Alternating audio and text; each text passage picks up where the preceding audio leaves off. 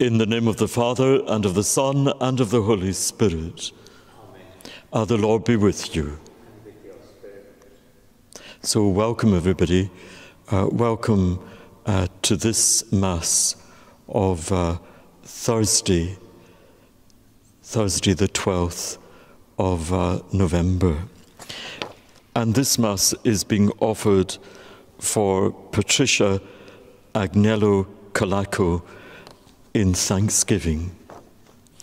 And we remember always in November all those on our November dead list, all the members of our families, our friends, whose names are in the November dead list, that they may rest in peace.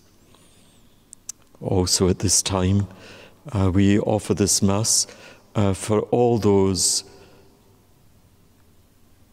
very many victims of sexual abuse by priests and religious and lay people in the Catholic Church in England and Wales. We pray for the victims and we call to mind our sins.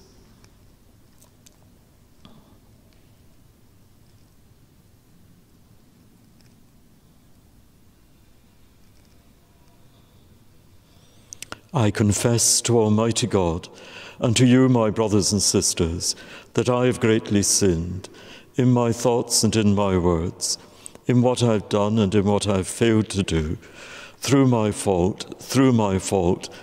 most grievous fault. Therefore I ask the Blessed Mary, ever Virgin, all the angels and saints, and you, my brothers and sisters, to pray for me to the Lord our God. May Almighty God have mercy on us, forgive us our sins, and bring us to everlasting life. Amen. O Lord, have mercy. Lord, have mercy. Christ, have mercy. Christ, have mercy. Lord, have mercy. Lord, have mercy. Let us pray. O God, who are glorified in the Bishop St. Martin, both by his life and death, make new, we pray, the wonders of your grace in our hearts, that neither death nor life may separate us from your love. Through our Lord Jesus Christ, your Son, who lives and reigns with you in the unity of the Holy Spirit, one God for ever and ever.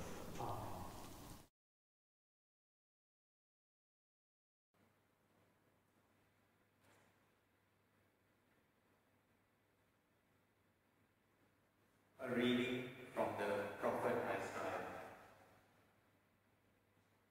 The Spirit of the Lord has been given to me, for the Lord has anointed me. He has sent me to bring the good news to the poor, to bind up hearts that are broken, to proclaim the liberty to captives, freedom to those in prison, to proclaim a year of favor from the Lord, a day of vengeance for our God, to comfort all those who mourn and to give them for ashes as garment, for mourning robe the oil of gladness, for despondency praise. The word of the Lord. Thanks be to God.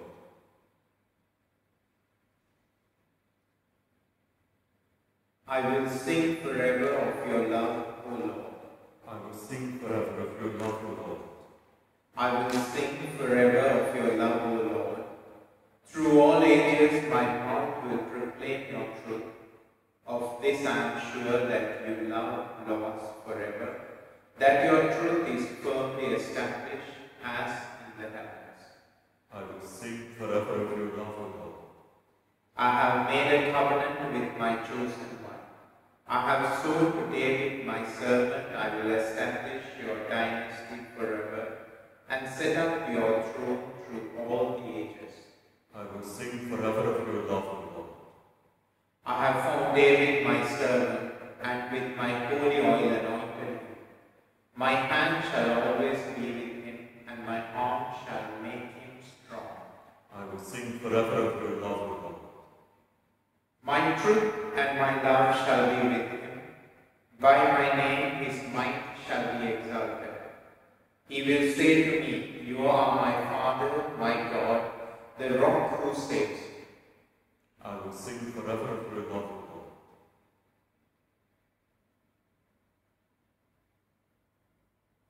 Alleluia, alleluia. I give you a new commandment. Love one another just as I have loved you, says the Lord. Alleluia.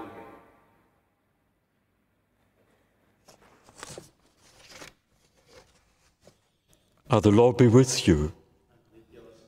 A reading from the Holy Gospel according to St. Matthew. Jesus said to his disciples, When the Son of Man comes in his glory, escorted by all the angels, then he will take his seat on his throne of glory. All the nations will be assembled before him, and he will separate men one from another, as the shepherd separates sheep from goats. He will place the sheep on his right hand and the goats on his left. Then the king will say to those on his right hand, Come, you whom my Father has blessed. Take for your heritage the kingdom prepared for you since the foundation of the world. For I was hungry, and you gave me food. I was thirsty, and you gave me drink. I was a stranger, and you made me welcome. Naked, and you clothed me. Sick, and you visited me.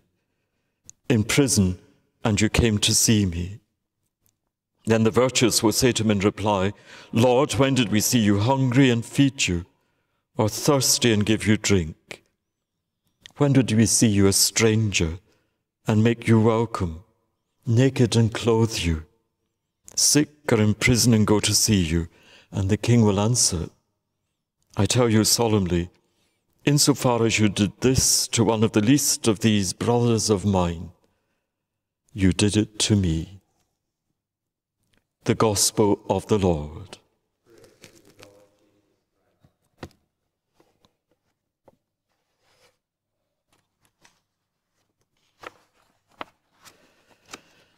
Martin of Tours lived in the 300s, and he was a convert to Christianity. He came from a pagan family, and he was preparing for his baptism. And at that time in the church, preparation of baptism for an adult took time. It would not be possible simply to baptize someone very, very quickly with very little instruction. No, you might have to spend about 3 years preparing for baptism. And so it is today that the church, when adults come to see us in the church, we tell them, yes, they're very welcome, but this will take time, because this is important. This is to be done well. You have to think about these things very deeply. And in the course of his instruction, Martin thought very deeply about his life. He heard the gospel echoing in his heart, and it came time for him to do military service. And he read the gospel, and he heard this call to military service, and he thought, these two, they don't work together.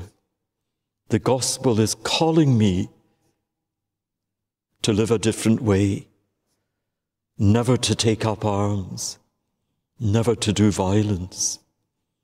And so he refused to fight.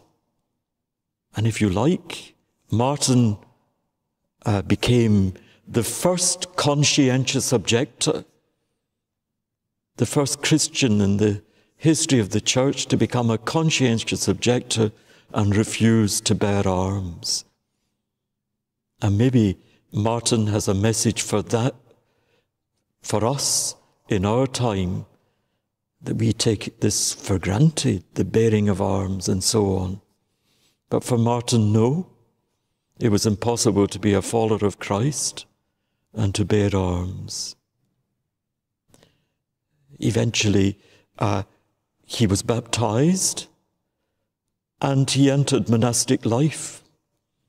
And he was a great pastor and established communities in France. And the monastic community that he established still exists today in France. Man of great influence and pastoral sense. And because he was so good and so pastoral, in the end he was more or less dragged to become the local bishop, to become the Bishop of Tours. So a very great pastor, very committed to the gospel.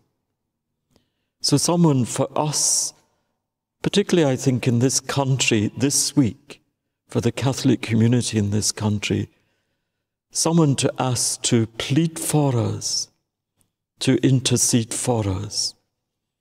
Because in some ways, this is a truly awful week for the Catholic Church in England and Wales. A truly awful week. Because on the 10th of November, a report was published about the history of sexual abuse in the Catholic Church in England and Wales. Parliament has set up a commission that's looking at all sorts of communities and groups in the country and investigating sexual abuse in different communities. And this Tuesday, after many sessions and investigations, the report was published about sexual abuse in the Catholic Church in England and Wales. And in the nearly 50 years of history examined by this conference, in over 12 very long hearings, in the nearly 50 years of history examined, there were at least 931 complaints made involving 3,000 separate instances of child sexual abuse in Roman Catholic parishes, schools, and religious communities. The report truly makes shocking reading. It is shocking, it is horrific, and it challenges us. And Martin would ask us to rise to the challenge, to renew ourselves and to renew our church at this time. And we are condemned for our failure to deal with this responsibly and for that so often things have been swept under the carpet, hidden from view, and it will not do. So now in our times, the victims have had the opportunity to speak, and they must be cared for. In response to this report, Cardinal Vincent and Archbishop Malcolm McMahon of Liverpool issued a statement. And one of the things they said is this: we apologize to all victims and survivors who have not been properly listened to or properly supported by us.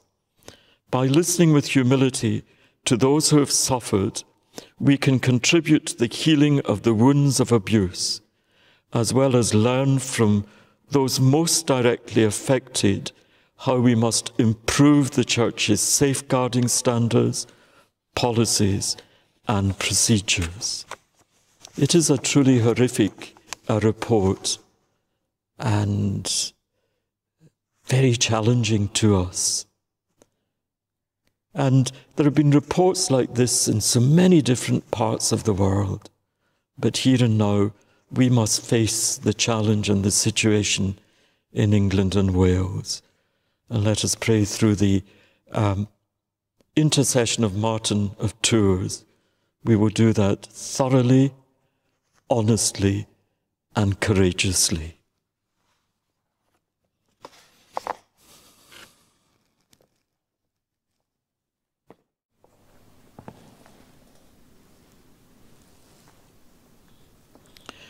Blessed are you, Lord, God of all creation, for through your goodness we've received the bread we offer you, fruit of the earth and work of human hands.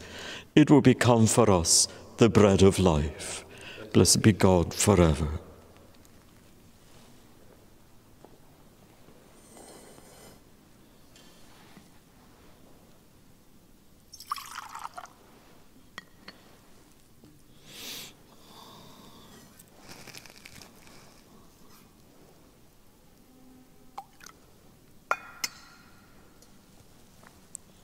Blessed are you, Lord, God of all creation, for through your goodness we've received the wine we offer you, fruit of the vine and work of human hands. It will become our spiritual drink. Blessed be God forever.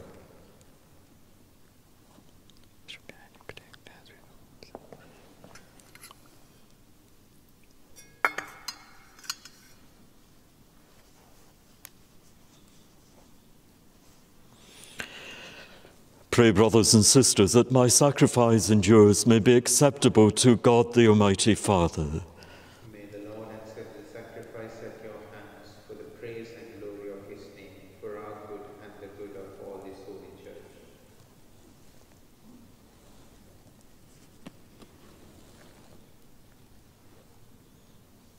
Sanctify these offerings, we pray, Lord God, which we joyfully present in honour of St. Martin, so that through them our life may always be directed, whether in tribulation or in prosperity.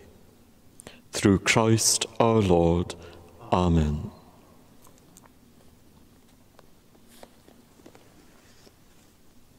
The Lord be with you. Lift up your hearts. Let us give thanks to the Lord our God. It is truly right and just, our duty and our salvation, always and everywhere to give you thanks, Lord, Holy Father, Almighty and eternal God, through Christ our Lord. For as on the festival of St. Martin of Tours you bid your church rejoice, so too you strengthen her by the example of his holy life, teach her by his words of preaching, and keep her safe in answer to his prayers. And so with the company of angels and saints, we sing the hymn of your praise, as without end we acclaim. Holy, holy, holy, Lord God of hosts, heaven and earth are full of your glory. Hosanna in the highest. Blessed is he who comes in the name of the Lord. Hosanna in the highest.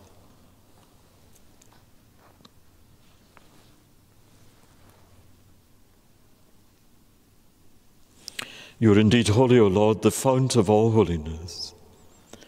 Make holy, therefore, these gifts, we pray, by sending down your Spirit upon them like the dewfall, so that they may become for us the body and blood of our Lord Jesus Christ. At the time he was betrayed and entered willingly into his passion, he took bread and, giving thanks, broke it, and gave it to his disciples, saying, "Take this, all of you, and eat of it, for this is my body, which will be given up for you."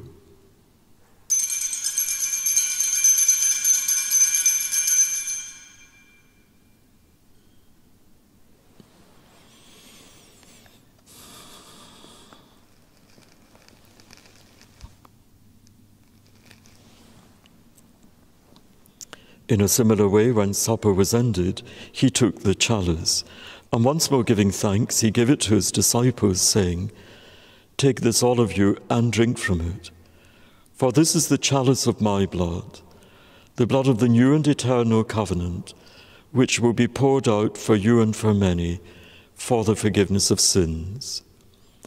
Do this in memory of me."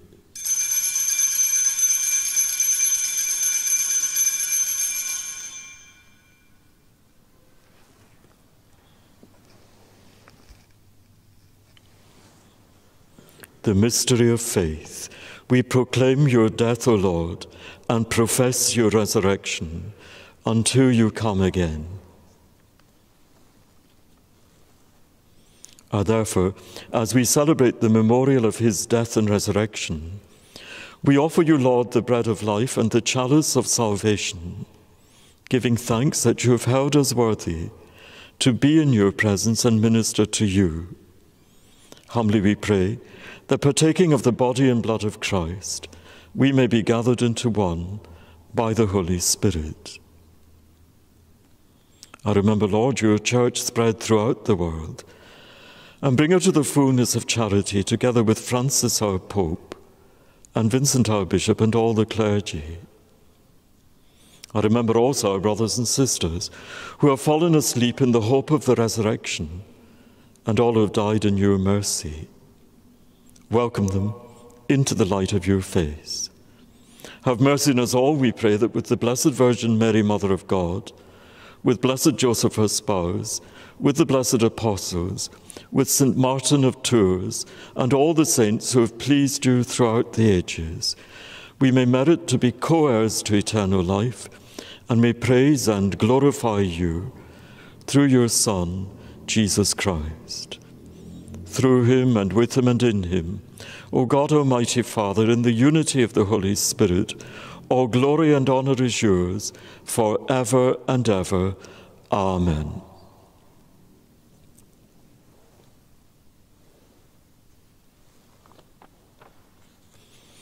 At the Saviour's command, and formed by divine teaching, we dare to say, Our Father, who art in heaven, hallowed be thy name. Thy kingdom come, thy will be done on earth as it is in heaven. Give us this day our daily bread, and forgive us our trespasses, as we forgive those who trespass against us. And lead us not into temptation, but deliver us from evil. Deliver us, Lord, we pray, from every evil. Graciously grant peace in our days, that with the help of your mercy we may be always free from sin and safe from all distress, as we await the blessed hope and the coming of our Saviour, Jesus Christ. For the kingdom, the power, and the glory are yours now and forever. Lord Jesus Christ, who said to your apostles, Peace I leave you, my peace I give you. Look not on our sins, but on the faith of your church, and graciously grant her peace and unity in accordance with your will, who live and reign for ever and ever. And the peace of the Lord be with you always. And let's offer each other the sign of peace.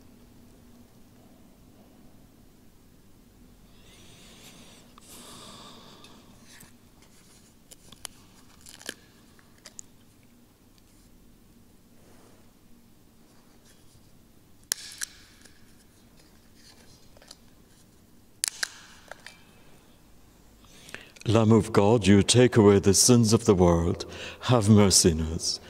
Lamb of God, you take away the sins of the world, have mercy on us. Lamb of God, you take away the sins of the world, grant us peace.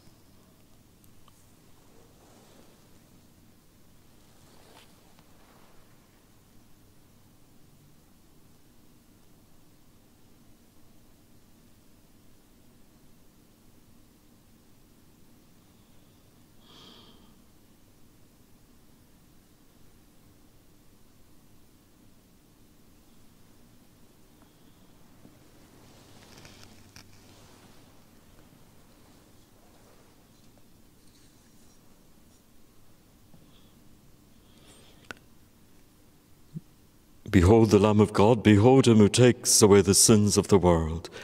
Blessed are those called to the supper of the Lamb. Lord, I am not worthy that you should enter under my roof, but only say the word, and my soul shall be healed.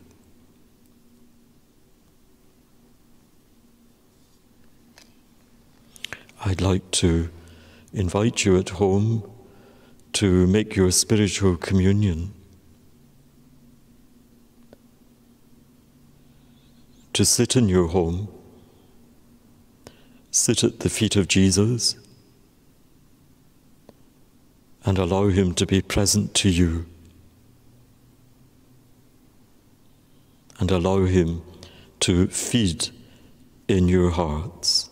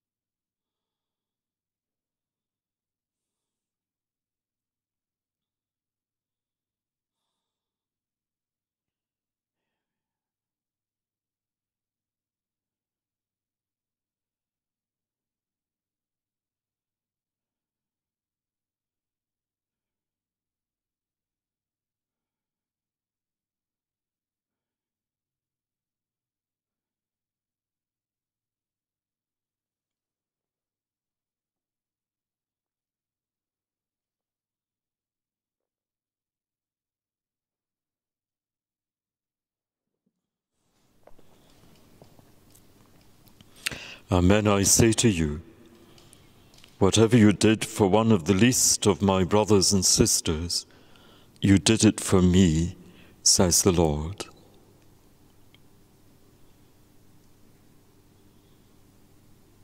Let us pray. Grant to us who have been restored by the sacrament of unity, O Lord, perfect harmony with your will in all things, that just as St. Martin submitted himself entirely to you, so we too may glory in being truly yours. Through Christ our Lord. Amen. The Lord be with you. May Almighty God bless you, the Father and the Son and the Holy Spirit. Go in peace, glorifying the Lord by your lives. Thanks be to God.